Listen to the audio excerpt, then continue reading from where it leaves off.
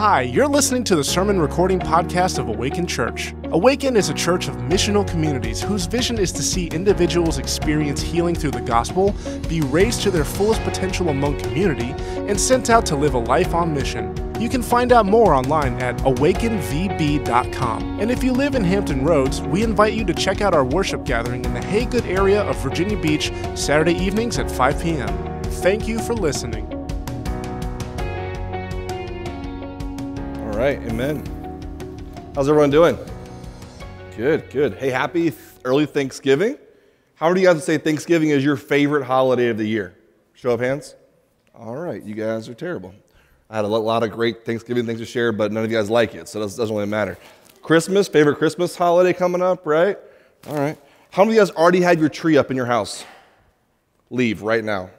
No, I'm just kidding. So look, those of us who are diehard Thanksgiving fans, it's not that we're anti the tree, right, or the decorations. You just skip the best holiday ever, and so that's my opinion. But to be fair, Thanksgiving falls a little bit late this year, so I'm giving you all a pass if you've already put up your decorations early. But next year, if Thanksgiving resets itself back to like the third week of the month kind of a thing, then I'm going to expect you guys to wait till Black Friday or after to put up your decorations. Cool? That's your pastor's disclaimer. Can we all agree to that? No? Great. You guys are terrible. All right. Cool. Well, if I haven't met you yet, my name is Philip. I'm a highly opinionated person here. I'm also one of the pastors at Awaken Church. But we are in the back end of a series called Better Together. It's been a great series, so if you haven't been here for a week, I know we've had some people under the weather, we've had some travel, we've had some events going on, but if there's a week that you have missed, just so that you're aware, you can go on Spotify or on Apple Podcasts and listen to any of the previous sermons in our sermon series, for that matter, any of the ones in the past. Those are usually uploaded on Monday, so just as a friendly heads up for you. But we are towards the back end of the series, and tonight we're going to kind of dive in talking about this idea of really being united as a church and how there's strength in numbers for us as a people. And so one of the things I was talking with actually Connie, who's our spiritual formations director. She is on our co-leadership team within the five of us together. And we were talking this week about this sermon topic for tonight. And so one of the things that when we were talking about, she was telling me a story about, for her as a kid, she can remember, maybe you can relate to the fact that as a kid, you played with a lot of toys, right? So for me, it was Legos. I did have some like G.I. Joe kind of guy stuff as well, but most of it was Legos, board games. And so there was a lot of, especially with the Lego world, right? There's a lot of deconstructing and then a lot of building, right? And so for her, she was related to the fact that a lot of times with like Barbie dolls, there was a lot of like taking them apart and then putting them back together. And almost like borderline, have you guys ever seen Toy Story? You have Sid, right, in Toy Story. Like the way she was describing with like legs off and stuff like that, all I thought about was like Sid from Toy Story, which if you've met Connie, she's the furthest thing from the character Sid. She's like this meek, gentle, loving person, but yet there's this depiction of like limbs off of Barbies. And I'm like, do you like strap them to dynamite? Like what's happening? But we had a good laugh about it. But I put this picture up here for you. I want you to see it. One of the things about community that makes it so unique is that if we're not careful, we end up treating community like it's this disassembled body with a lot of parts, and we focus on the parts rather than the whole. Okay, so let me say it again. We focus so much on the parts rather than the whole. And so when we think about community, there's so much power when we do things together, but we're so tunnel visioned at times if we're not careful that we focus on what I'm doing, what I'm good at, what's easy for me, what's natural for me, and how I view the world through my lens. That's fair, right? I think we can all agree to that. That's how we view the world around us. And if you've ever been in a room with someone who doesn't think like you, doesn't believe like you, doesn't look like you, doesn't act like you, and they suggest things different from you, it can be awkward at times because all of a sudden you have to figure out, okay, where's common ground so we can even move forward. And this is honestly why, in my opinion, why so many people just end up saying, you know what, screw it. We're going to do it. I'm just going to do my thing over here. You do your thing. I can get more accomplished by myself doing it my way over here. Good luck to you. and we'll meet on the other side, right? But we have this mentality at times of like, I'll just do it, right? I can get it done faster. If you ever work in a job where there's a team project, right, or in school, if you remember when like there was the 2 or 3 people working together for a school project, and there's the one person who's like not holding up their end of the deal, right? And so you're like, hey man, this is your job to do this task. You know what? Just forget about it. I'll just do it for you, right? How many of us ever said that before? I'll just do it, right? Anybody? Interactions, helpful guys, or else I'm just going to keep rambling. It's not going to go well. Thank you. Appreciate it, Adrian. So this happens all the time in the workplace, whether it's in school, where we had this mentality. And I thought about this concept because I want to read you a verse. So keep this image that you see on the screen now in the back of your head. I want to read you a passage tonight. And we're going to kind of break it down into a few parts. But I want you to think about that image as I read this passage that Paul writes to a pretty dysfunctional church in the early church era. There's a church in Corinth, in the part of the Greek society, who, man, if there was a letter or letters in this case written to a church that represented just dysfunction, disorder, chaos, a lack of leadership, just you imagine all the problems. They kind of said, we'll be the poster child for all the crap, right? That was them. So we're going to read through this passage together and kind of go through a few parts of it that I think speak to that image and kind of our topic for the night. So let's read it together. Starting in verse 12, Paul writes, the human body has many parts, but the many parts make up the whole body. So it is with the body of Christ. Some of us are Jews, some of us are Gentiles, some of us are slaves, some are free, but we have all been baptized into one body by one Spirit, and we all share the same Spirit. So 21st century version, right? Paul's saying, look, there's one church, one big C church globally. Some are Catholic, some are Protestant. Some are black, some are white. Some are Western civilization, some are Eastern civilization. Some have been Christians for a long time, some are brand new to the faith. Some are skeptics, some are doubters, some are devout, right? There's this open, welcoming version of what it means to be the body of Christ. It's not just this, oh, if you go to church, you're white, middle class, and you are a part of this doctrine, you're a part of the church. And it's really important that we understand that what Paul is writing to is a highly dysfunctional church who didn't understand what it meant to be a body of people together. So his first part we're reading tonight is saying, look, I don't care where you come from or where you represent.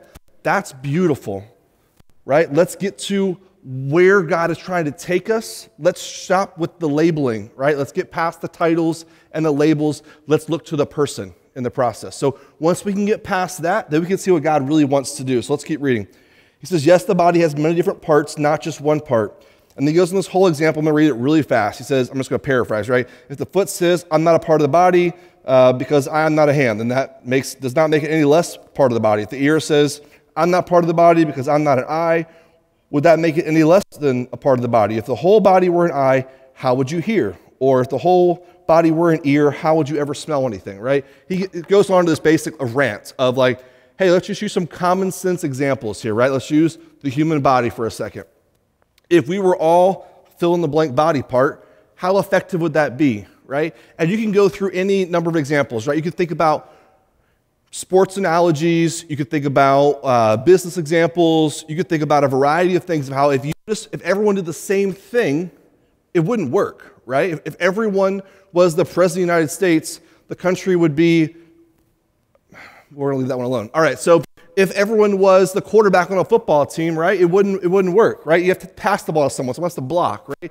Whatever your cup of tea is, the analogy, there's 1,000 out there, but Paul uses this body example for a reason, because you and I are all gifted and designed differently.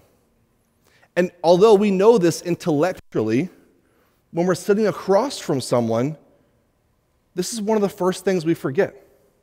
That the person that's sitting across from me is different. But yet we talk to them and treat them as if they are us, right? They think like us, they believe like us, they are us just in their form. And it's very arrogant to think that the person sitting across from us thinks the same way that we do, or they have the same belief systems that we do, or the same experiences we do.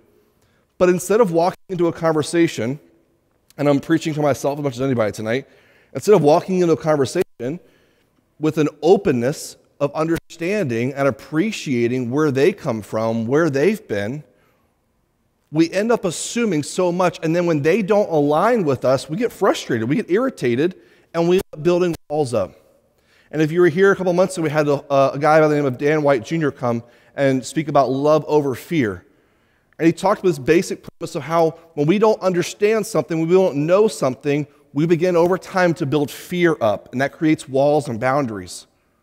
And this is where most of, in my opinion, to Dan's credit, he wrote about it, and he's 100% accurate, that most people in America fall into that idea of, if it doesn't look like me, sound like me, believe like me, I build walls up, I create division, it's polarized us, therefore I fear it.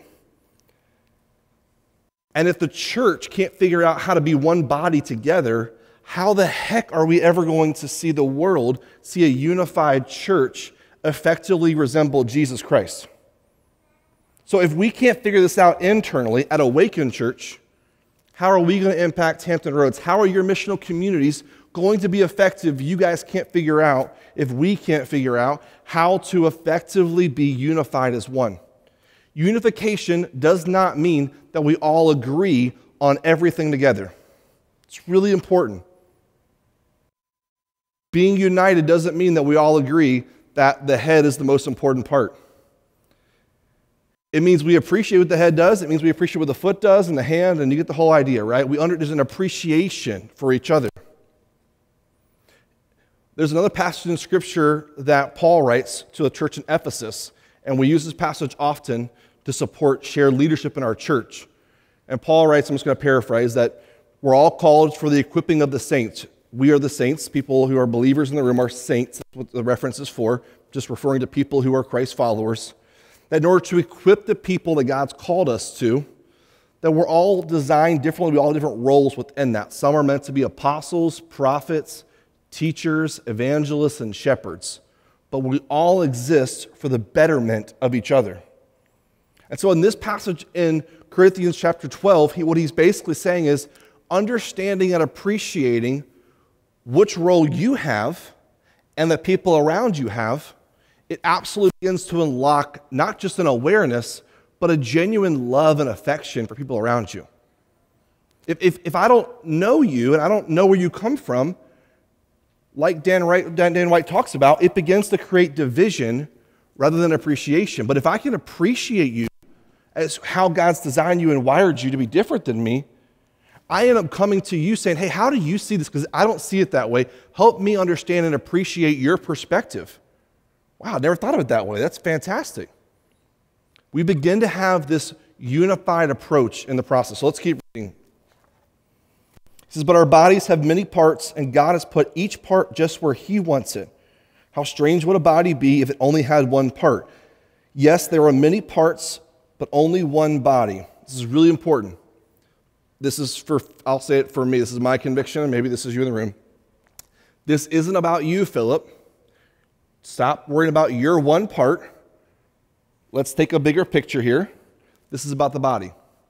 So the moment that I start to think so individualistically about what my part is in the church, in my life, whatever the case is, Paul's writing, obviously Spirit-led, to say, look, it's not about you. Focus on the body at whole. There's many parts, there's many Philips, there's many of us, and although we're designed uniquely and different, the ultimate goal is that we come back to what is God speaking to the body as a whole. It says the eye can never say to the hand, I don't need you, and the head can never say to the feet, I don't need you. In fact, some parts of the body that seem weakest and least important are actually the most necessary. And the parts we regard as less honorable are those we clothe with the greatest care. So we carefully protect those parts that should not be seen, while the more honorable parts do not require the special care. So God has put the body together such that extra honor and care are given to those parts that have less dignity. This makes for harmony among the believers so that all the members care for each other. If one part suffers, all the parts suffer with it. And if one part is honored, all the parts are glad. All of you together are Christ's body, and each of you is a part of it. So much good stuff in that last paragraph. My challenge to us tonight, just as a general open-ended conversation, And we talked about this a little bit last week, right? The opening question, if you were here last week, I said, what's your role here at Awaken Church? And do you think that if you weren't here, you would be missed? Or that your role isn't valuable? Kind of a precursor to reading this passage tonight. What's your role? And do you think it's important? Do you think you'd be missed if you weren't here? And I don't mean sitting in attendance of a gathering, although, yes, we want you here. It's an important thing that we gather together weekly for. But I'm speaking to this idea of belonging to something, right? Not just attending something, but belonging to something. So let me take that question about what's your role here and where do you see your role, right? Let me take it one step further tonight. Within the body of Christ, how are you working with other people? Within the body of Christ, if you have taken a week or so to think about what's my role, why am I here, what has God called me to do, have I owned that role yet, am I walking in that? If the answer to that you've kind of got some clarity on, then part two of that question is, great, so you understand what your role is, how are you working with other people? As a church, from the top down, we have created, and really top down is probably not the best example, but I'm using that just maybe concentric circles from the center out. Let's use that phrase a little bit better. From the center out, our church is completely wired around shared leadership. Everything that we do, there's more than one person making key decisions, overseeing key ministries, working to care for people. Think about everything. So we have a co-leadership team. There's five of us that make up the church staff. Some are paid, some are not. Regardless, all share equality in their roles within the co-leadership team. Now, their roles look different. The things they do look different. So there's at times the weight shifts based on what's needed, but there's a shared submission to each other on the co-leadership team. Neil, Jeff, myself, Connie, and Steve, all five of us mutually submit to each other, and we all have we're different parts of the body, right? Jeff and I are both super handsome, right? We have that in common, but we are wired very differently, surprisingly, right? If you don't know anything about us, it's too bad Heather's not here. She'll have to listen to this. Just clip this one part out for me and give it to her. But at the end of the day, right, Neil and I are wired differently. Steve and I are wired differently. Connie and I are wired differently. All of us are wired differently. If we had 5 Phillips on the co-leadership team, you would all hate it. You'd find a different church, I promise you, right? We would be constantly like tackling new ground. No one would get loved and cared for well, and you guys would all hate all 5 Phillips, right? It wouldn't work, right? And so I won't pick on anybody else because they're not up here, but all 5 of us would say something similar in that idea of if you had just us, it wouldn't work that way. There's beauty in the mosaic of our roles together, okay? Let's go one circle out. Then we have our spiritual leadership team. We call it our SLT, spiritual leadership team. Our SLT is made up of 15 people that the co-leaders are also a part of that team, but that team represents kind of our spiritual elders. They help speak into the vision, direction, and care of our church. So we're not talking about day-to-day activities with the SLT. We're talking through how do we care for our families better through our Forge Kids ministry, right? What do we need to do to help improve that area? Hey, we've got a finance decision coming up here. Where do you guys feel like the Lord is leading us? Hey, we're considering joining to be a part of this network. Where do you guys see the Lord leading us? Hey, we have this family that needs to be cared for and loved on. We're aware of that. How do we love on them? So we have a spiritual leadership team in place that is meant to be the hands and feet of our church leadership, but they're there to own the church, to take care of the church. It is not the co-leadership's role exclusively to take ownership of the church. It's all 15 of us that do that together. Within that team, you have missional community leaders, their spouses, and their missional communities all have discipleship cores within them.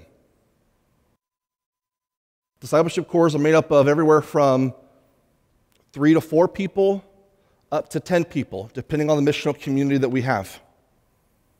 But all 4 of our missional communities have a leadership team in place. So yes, there may be one or two people that host the group or may provide the main direction at times for the group, but I promise you, if I were to have any leader up here, in fact, if you were here last week, Dave said it well. He says, I help host the group, but we have a discipleship core who leads the group. And it's not just a false sense of humility. He genuinely believes that it's not his job to lead the group. It's his job to host it, to provide guardrails for where the Lord is leading the group, but it's the discipleship core's decision to help lead the group well. All of our groups operate this way. Our Forge Kids ministry is going to be going through a transition that you'll hear about in the next few weeks. We're moving to a shared leadership model even in our Forge Kids starting in January. Every aspect of our church is designed around this passage, around that we are not all hands and feet, we are not all heads and eyeballs, right? We are all different, and that's a good thing. There's an appreciation for that. But I promise you that one of the hardest things that for a church that operates so heavily into shared leadership and into this idea of community, it can be difficult at times because people are messy. We don't all agree, right? So you put 5 of us in a room to help provide direction. Would it be easier at times if someone just stepped up and just led and other 4 people got in line? Sure. But that is not only biblical, it's not better together. You can make a good decision alone, but I promise you that we will be better together when we are in community. So my first thought around spiritual growth is pretty simply stated as this. We own our spiritual growth, but it is impossible to effectively grow apart from the community. Leave it up here for me for a second, Lisa. What I'm saying very simply is there's an onus, an ownership that you have over your own spiritual growth. I can't make you pray, read scripture, live generous lives. I can't make you worship. I can't make you gather in community. I can't make you do any of those things. The ownership of that responsibility is on you personally. So that's the first part of this. We own our spiritual growth. But we can never effectively grow, spiritually speaking, apart from being connected in community. I remember in high school, I was being discipled by this guy who's like a spiritual big brother to me. And we went to a guy's house that he knew.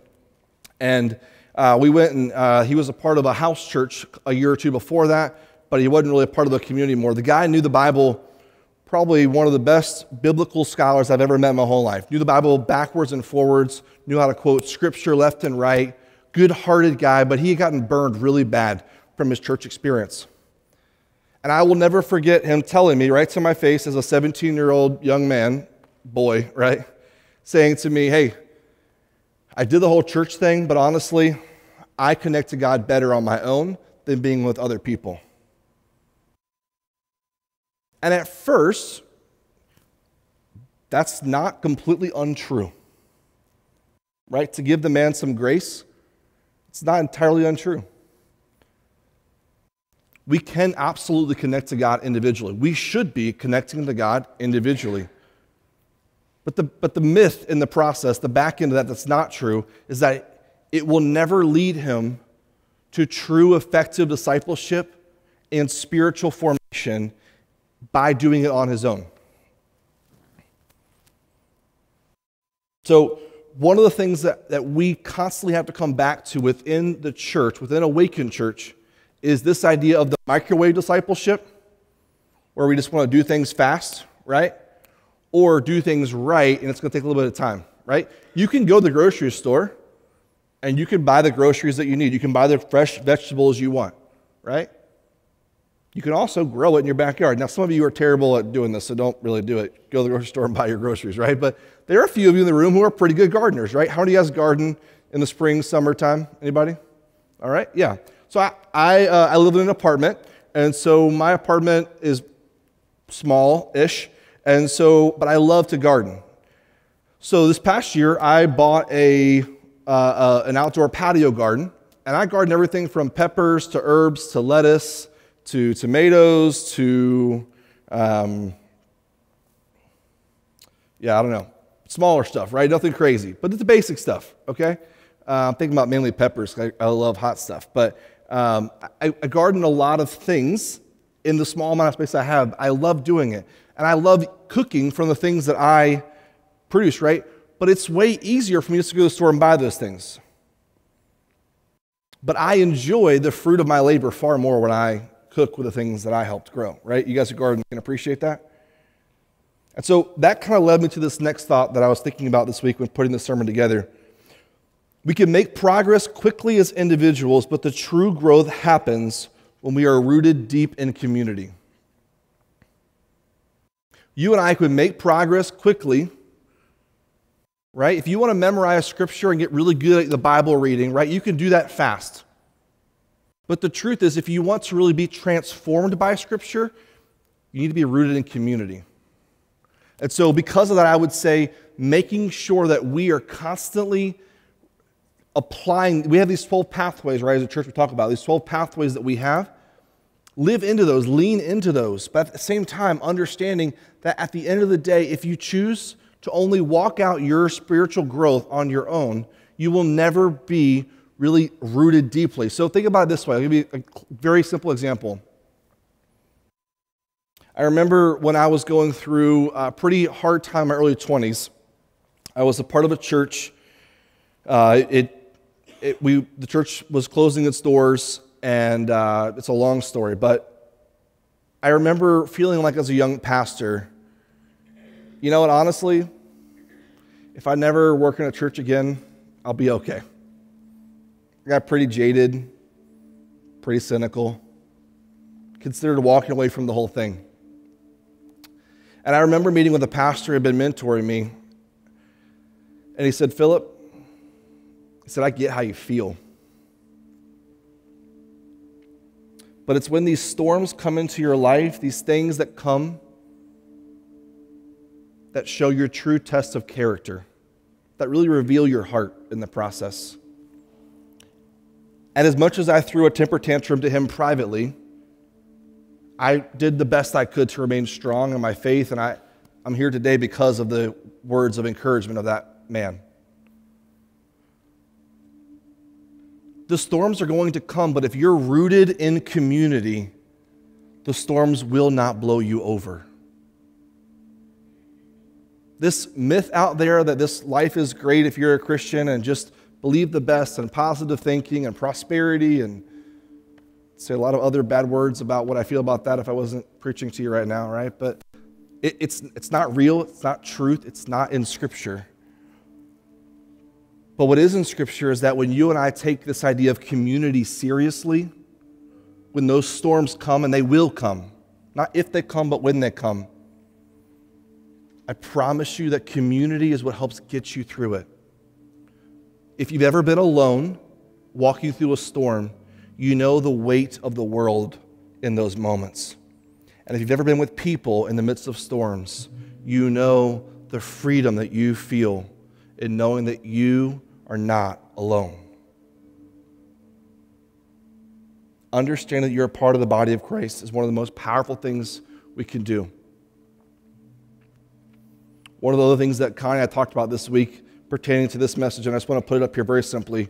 She said, Philip, I think for a lot of us, we're so focused on spiritual perfection. I said, what do you mean, Connie? She said this way, she said, spiritual perfection is when we focus on the results and on me.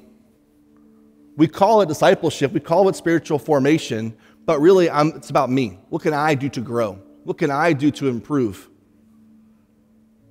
It's not really about spiritual formation, because when I read through Scripture and I read about spiritual formation, this is probably a better example. Spiritual formation focuses on the journey involving others.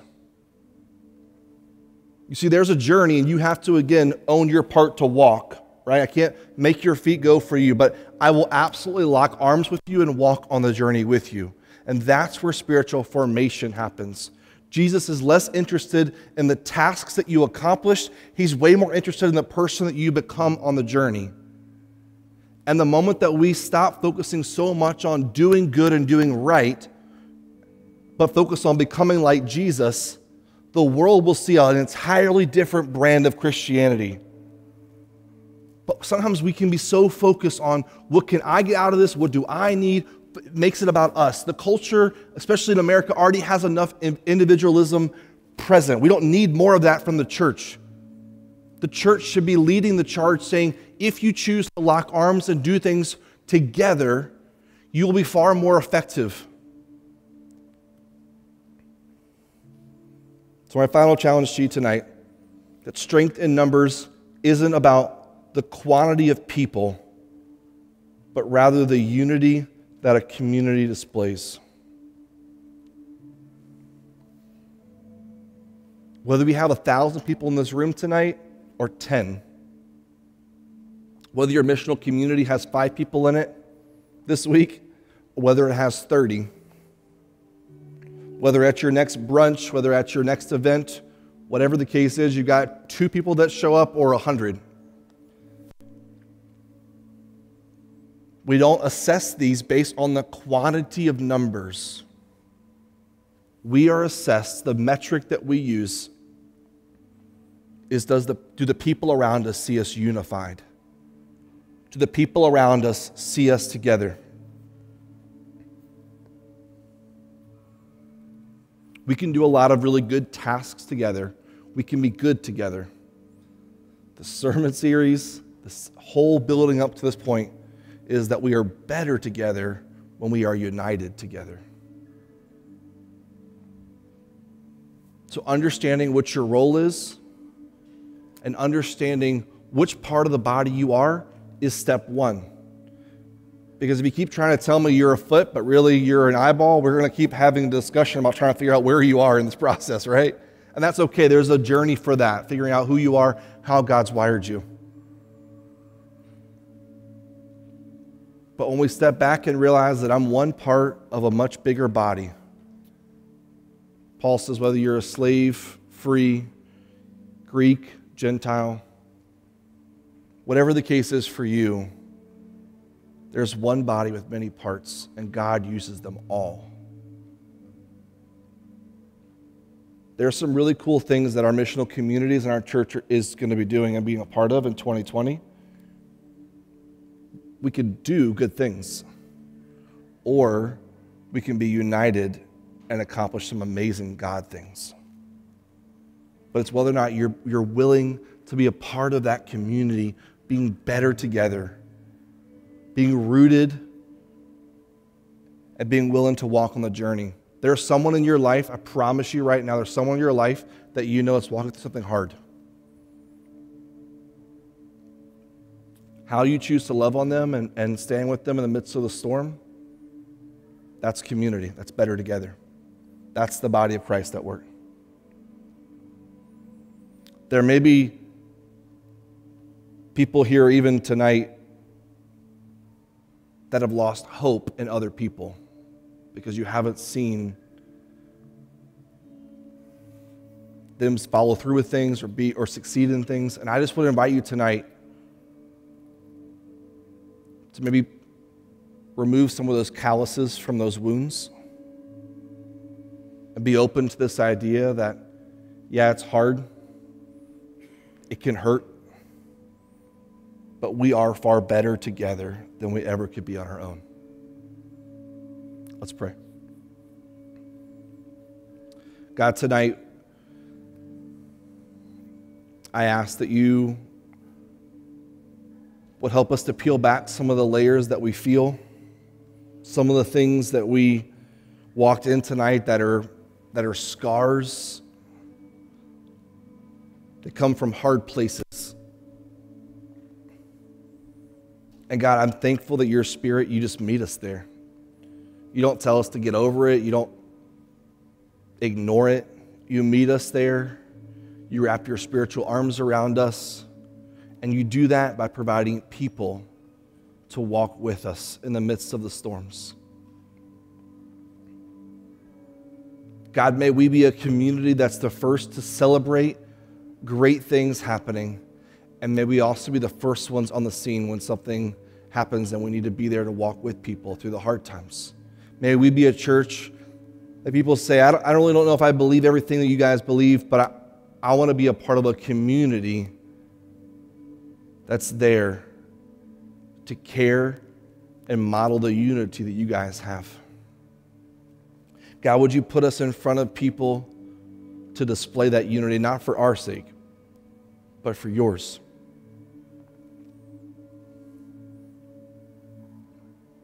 And God, would you convict us of those moments when we forget that we are one part of a much larger body, so focused on what our part does, what our part needs. Help us to remember that we're connected to this beautiful mess of a church, and how we move forward in that is a reflection of how we understand you and your role in our lives. God, I thank you for this church. I thank you that we are better together. Would you continue to move us in that direction? In Jesus' name, amen.